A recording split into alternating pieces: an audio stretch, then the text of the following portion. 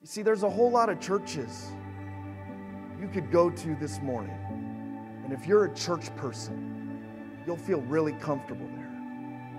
But where's the church for those people? Where's a church that looks more like a hospital than a country club? Where's a church where everybody's welcome?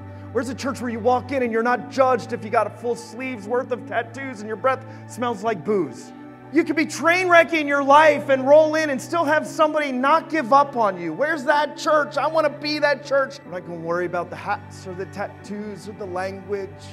We're not going to worry about the junk or the baggage. We're not going to worry about all the brokenness. We're not going to make a big deal about little stupid things that churches have made big deals about for years. We're not that place. We're going to be a place for everybody, where they're loved here,